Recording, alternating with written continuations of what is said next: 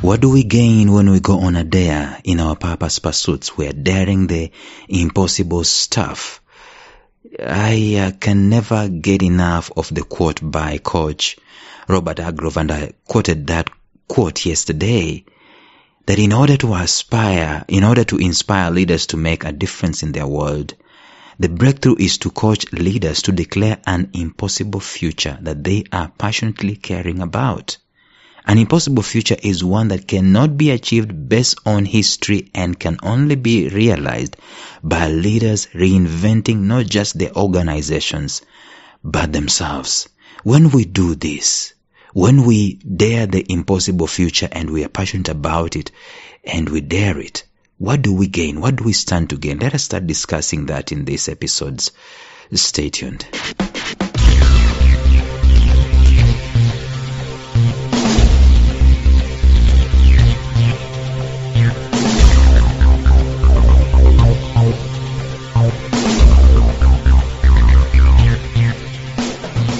Welcome to the Life Signatures podcast with Lawrence Namale.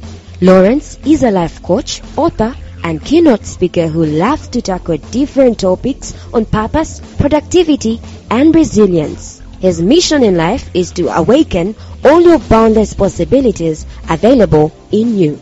Life Signatures podcast is dedicated to bring to reality every single person who knows that deep down in their gut, there's got to be more to life than this. And now, here is your host, Lawrence Namale.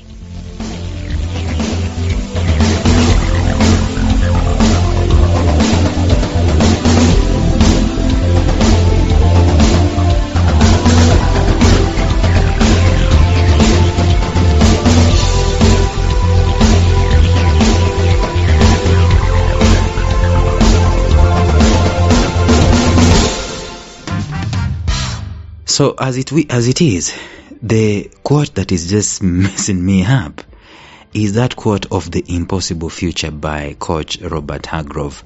He goes ahead and tells us that the aspiration to become a masterful coach who can help leaders realize the impossible future and make a difference, whether in the life of one person or all humanity, is one of the highest aspirations of what it is to be a human being. One of the biggest aspirations of being a human being is to aspire for the impossible future. In other words, we are more committed. I know we are committed to the present, yes, and we can do whatever it is that we can do, because the most important time right now is today, because in today's world, it is in today's time that we have the factory of our dreams. But being committed to the impossible future and making sure that you are daring that impossible future is a very great prospect. If we are not daring anything, it means we are doing the same old, and nothing is exciting, nothing is being created, no impact is being made. We're not thinking of any other thing. Let me tell you, some weeks back, some months back, I was in the office of one of the greatest chemists this world has ever seen. This guy has over 7 patents to his name. He tells me that he has a formula for creating fuel, cutting all these processes of excavation and refinery, and it's common all over the place. He has got that formula. But you know what? The culture of the day is impeding that from happening. Of course, he is doing it in the theory format. It has got to be, put into practical, and it's got to be effected and so on. But you see, that is an example of an impossible future. That is a dare right there. To dare to change the way the world has ever known about energy. Creating safe energy, clean energy that is not as expensive as the other one. That is an impossible future to dare. What do we do? And you see, the reason as why I'm going to that guy it is because he is passionate about it. It was inherent in him. It was automatic. It just automatically came out of him. He did not go out there and say, oh, what I want to do is to revolutionize this world by creating this thing and coming up with this. These things just came to him even as he was learning and was applying himself in the world of chemistry. He is a big time name. I'm just going to mention one name. He's called Professor Enos. You can go and look for the other names elsewhere, because there are some things that I'm not supposed to share. I could not have put it better about the impossible future. So the highest aspiration of being a human being is to look for the impossible future and to dare it, which is commensurate into our hearts. For Lawrence, it is building life signatures universities, creating schooling or education that is purpose-based. That is my impossible future. I did not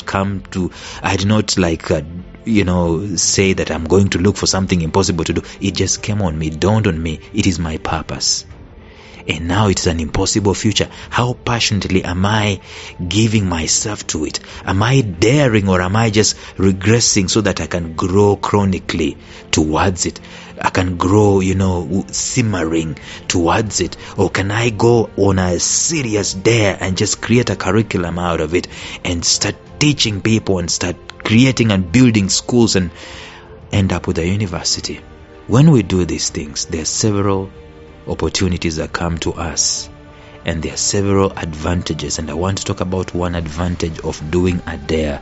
Even as we've started winding down on this episode, we're going to talk about 5 advantages that you accrue when you go on a dare in your purpose pursuit.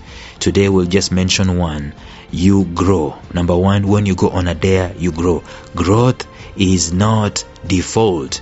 I'm not talking about growing in stature in terms of your body growing, you becoming tall, and your voice breaking, entering adolescence, being able to give birth. I'm not talking about that. That's automatic. We don't talk about that. I mean, it's automatic. We don't talk about. We're talking about you growing in stature in terms of your purpose. Growth is never automatic. That kind of growth is not automatic. A friend of mine called Ngina Otiende of the fame of Intentional Today as a blog, and also she's a coach to the married women, and of late she's been talking about abuse in marriage. You know what she says? She says that growth is not the default mode for human beings, but drifting is. That's it. Drifting is the default. In other words, if there is no dare, what are we doing? We are drifting in life. And you know what drifting is? Drifting is not growing, it's regressing.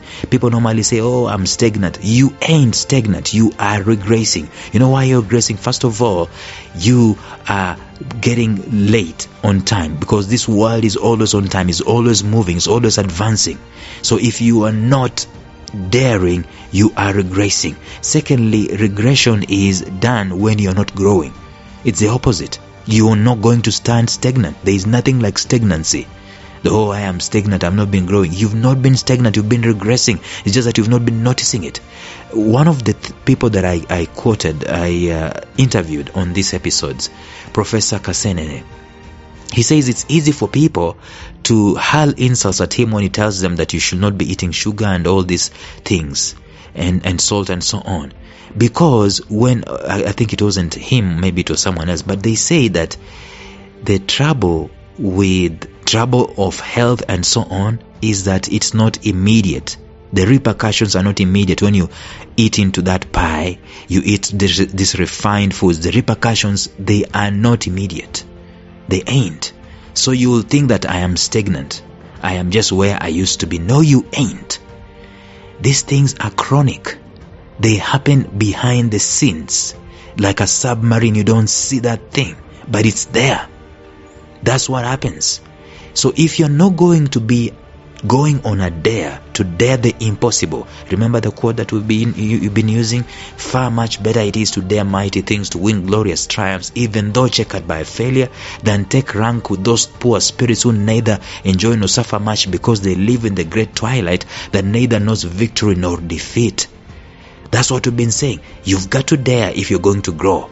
If you're not going to grow, then you're not going to dare. So if I look at myself right now, what have I dared the past 1 year? If there is no dare, I haven't grown.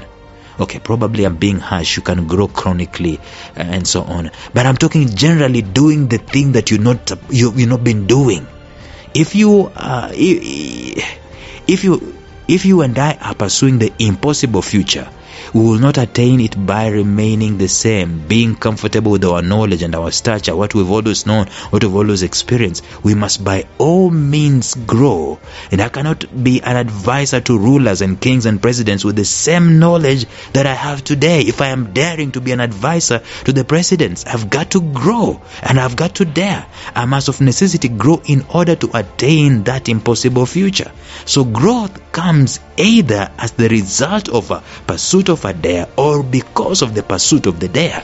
But if there is no dare, probably there is no growth in my niche. And that's what I wanted to talk about today.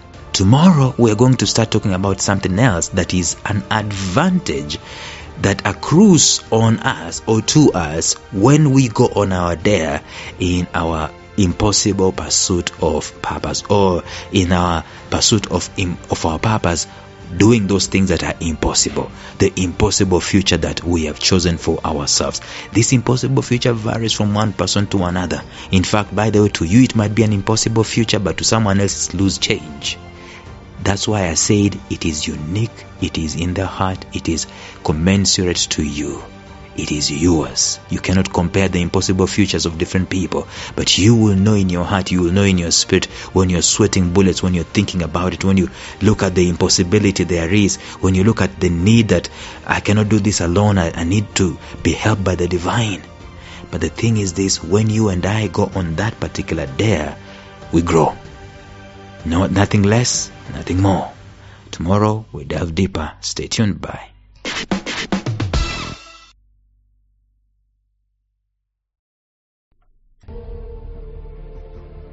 Thank you for listening to Life Signatures Radio. If you enjoyed today's show, subscribe to Life Signatures Radio on iTunes, Stitcher, or visit our website at lifesignatures.libsyn.com. Life Signatures Radio, fresh, clean, and inspiring.